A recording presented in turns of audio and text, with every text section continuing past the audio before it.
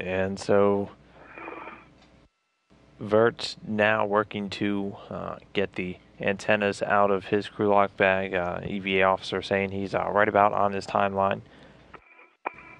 Wilmore working pretty quick, a couple of minutes ahead of his, already heading back towards the airlock to collect the large bags and then get ready for his next task, which will take both him and Terry Virts over to the Destiny laboratory to remove one of the MMOD shields.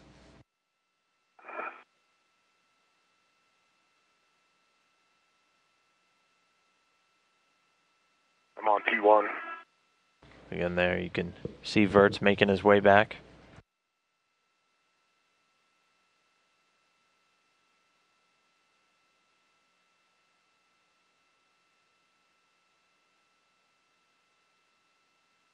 This view you can see EV2 Butch Wilmore again in the suit with no red stripes on it, already staged over at the Destiny lab. You can see that large ORU bag just in front of him. Butch, once you open that big bag, you can use the straps to help restrain the bag if you needed. And we had handrails 236, 291, or 229. Copy, Sonny. And Terry, just a heads up that you're just translating to the lab MMOD shield area. Copy that. Thanks for the reminder.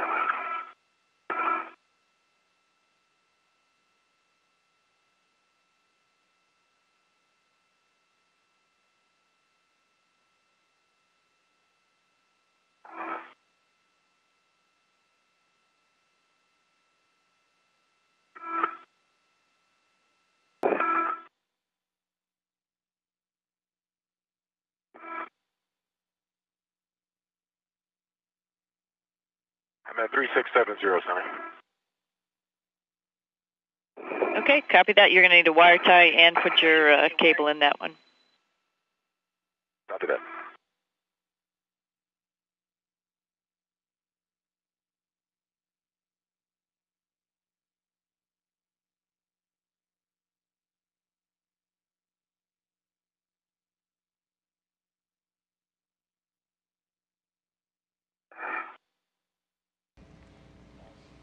So Terry Virts already has one of the antenna caps removed.